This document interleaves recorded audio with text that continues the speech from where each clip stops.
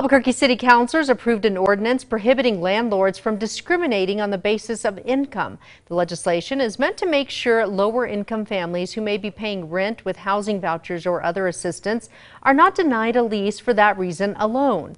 Landlords expressed concerns about the proposal, arguing it puts a greater burden on them and limits their ability to make decisions about their own properties. Sponsors argued this does not mean landlords must accept everyone, and they can still look at other qualities to determine whether a tenant will be a good fit. I do think that this is something that is not going to end up being as scary and terrible for the landlords without really actually trying to help some people that need it as well. The ordinance does not dictate how much rent a landlord can charge or prevent them from evicting tenants who do not pay.